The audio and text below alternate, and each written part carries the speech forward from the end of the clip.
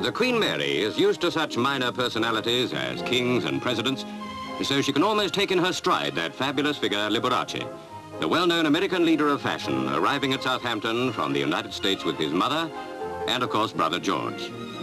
By the way, Liberace also plays the piano. On the Queen Mary's deck, we asked the maestro if he had brought his whole family along for this 3 weeks tour of Britain. Almost.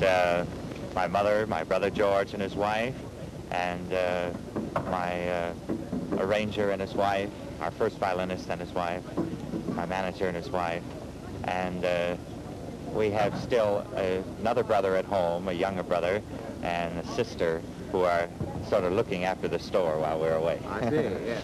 Now, about your music, what would you say yourself the effect of the Liberace music is on America?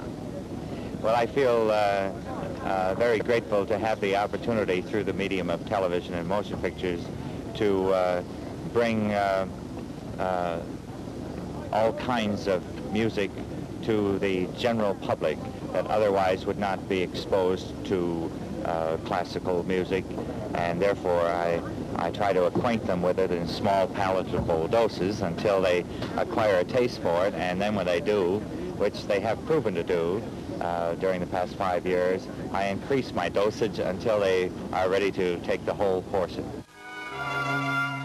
On the platform at Southampton are one or two music lovers who just happened to be passing by on their way from London to London and thought they might as well make sure he knew which train to catch. The train is labelled Liberace Special, so fortunately there's not much chance of a mistake.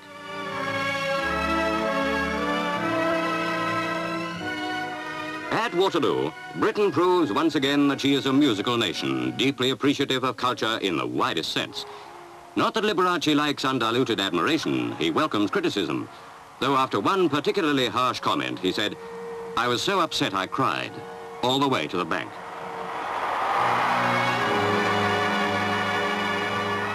Liberace's motto is, "The public has a right to invade my privacy." So he learns his first lesson about Britain, that it's a country where the public loves to exercise its rights.